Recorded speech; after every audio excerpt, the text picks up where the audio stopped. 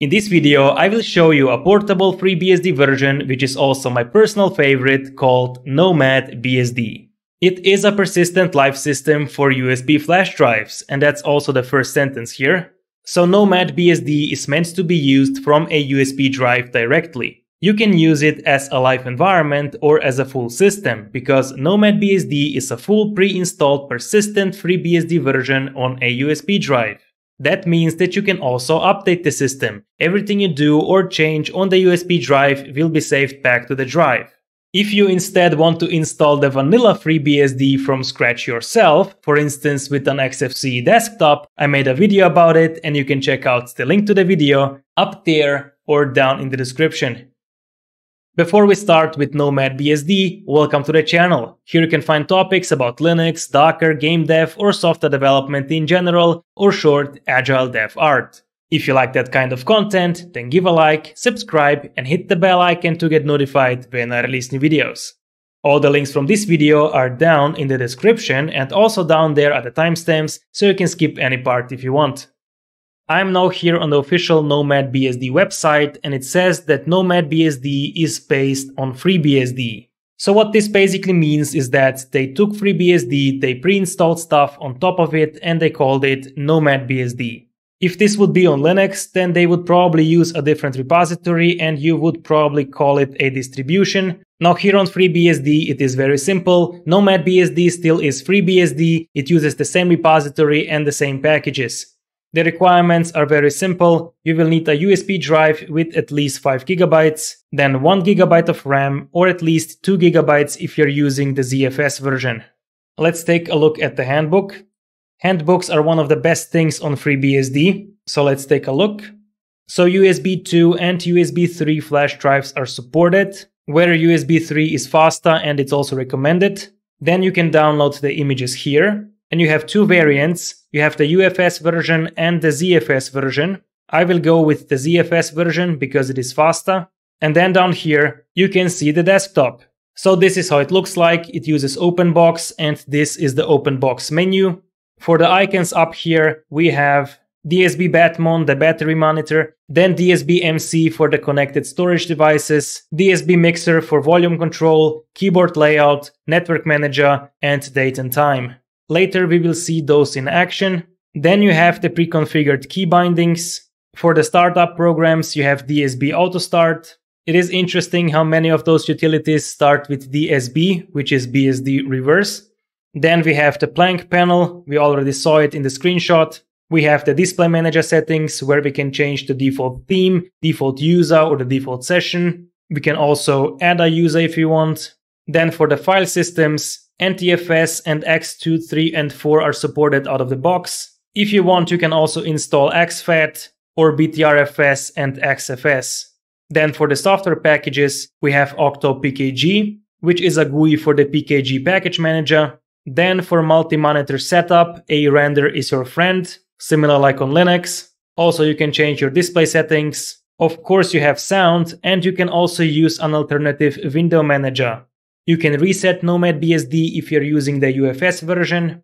And one very interesting feature, NomadBSD uses an automatic graphics driver setup. It's enabled by default, but you can also disable it if you want. It's called initgfx. It is a script that automatically detects your graphics card and then loads the appropriate driver. You don't have this on the vanilla FreeBSD. This is NomadBSD specific. The vanilla FreeBSD does not detect the graphics driver automatically, so you have to be specific and say load this driver on startup.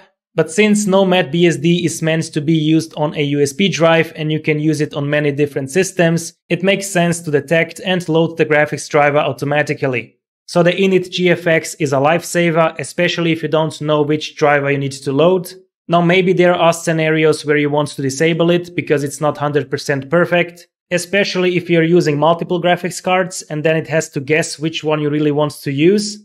So in that case, you could probably disable it and configure everything by hand. Then another nice thing, it also contains a NomadBSD installer. So if you want, you can also install NomadBSD on a hard drive. It is a nice thing to have. If you instead want to use NomadBSD in a virtual box, then here are the commands how to create a virtual hard disk from the image. Then If you want, you can also enable Linux support, so you can run Linux native applications on FreeBSD. And then we have the troubleshooting section. This is mostly related to the automatic graphics card detection, or if you have specific problems with AMD or Nvidia, then you can maybe try those steps here and hopefully it will work. Now, without further ado, let's see how to install this one. First, we need to find the image. So let's scroll up and go to download. And now here, this is the latest version, NomadBSD 14. And this one is using UFS. As said, I want to use ZFS. So if I scroll down, here is the ZFS version.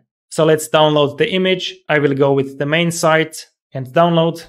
Now let's wait for the download. It has 2.2 gigabytes. Download complete. And here it is. Let's unpack it.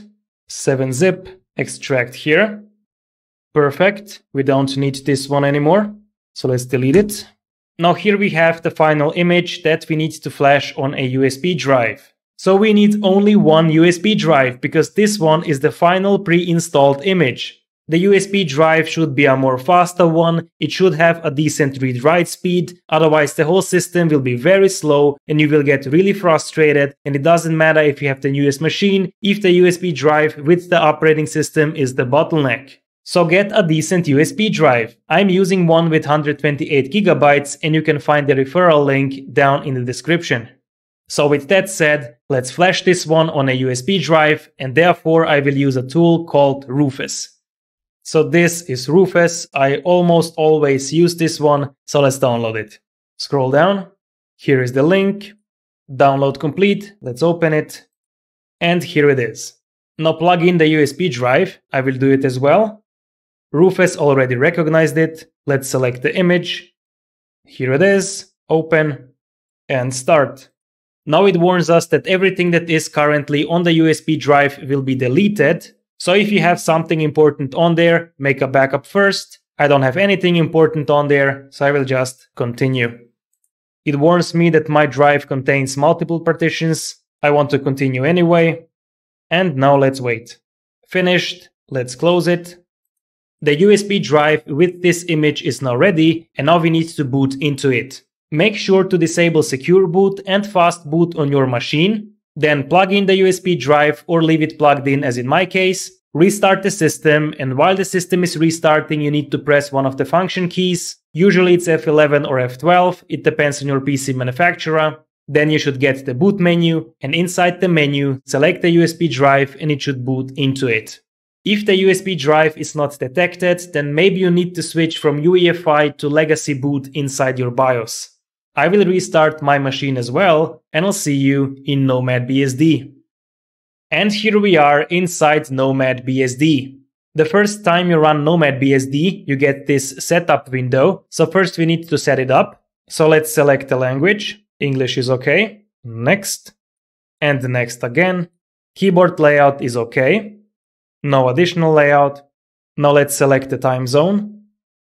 And next. Now set the password for the default Nomad user, and the same password will also be used for the root user. So write the password.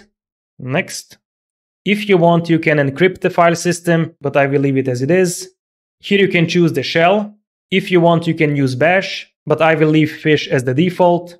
For the file editor, easy editor is okay. And for the file manager, I will use PCManFM instead. Next. Now here you can see a quick summary and commit. And let's wait. Finished. And now it says that we need to reboot. So let's do it. And here it is, NomadBSD running from a USB drive. So as said, this is OpenBox. You have the menu on the right click with all the pre-installed apps and utilities. And then down here, you can see the blank panel. Also, as mentioned, up here you have the battery monitor. Right now I'm plugged in. Then you have a list of connected storage devices. Here it is. Since this is running on an actual hardware, I can also see all the connected partitions. And if I want, I can mount one. And it opened here. So this one is the PCManFM file manager, the same one as you can find on Linux. This one is a port on FreeBSD. Now let's see the terminal. Here it is. Let's make it bigger. Control+. First, let's do sudo pkg update and the password. And now let's install pkg install neofetch. Yes. And yes again. And neofetch. On neofetch, we can see that this is FreeBSD version 14. Window manager is OpenBox. And we are using about 2.5 gigabytes of RAM. If you are using ZFS as I am, then this is normal. Then for the web browser, we have Firefox. Let's try YouTube.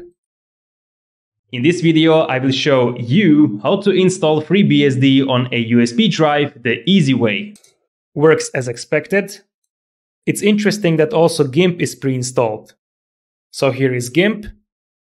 Let's try it out. Works perfectly. All right.